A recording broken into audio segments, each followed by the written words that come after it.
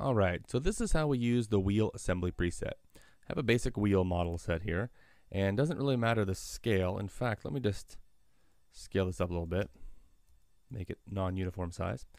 And now what I'm going to do is go over to the assembly tab. I'm in the animate layout here, and grab under presets the wheel and drag it and drop it onto the model.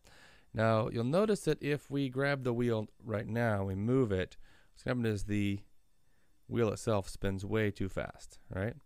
So what we need to do is click on the proxy here, and we get a control for wheel radius.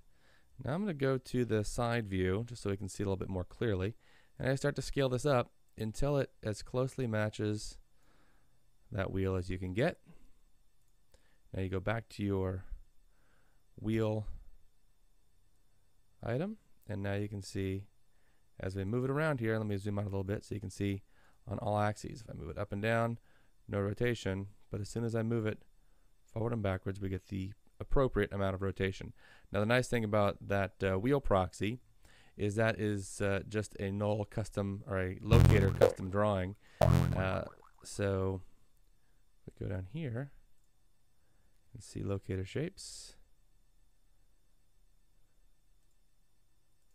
There's our wheel proxy, and you can see there it is. So if we just turn off solid, that might help you a little bit.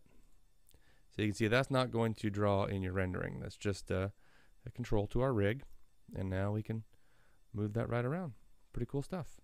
And that's all there is to using the wheel assembly preset.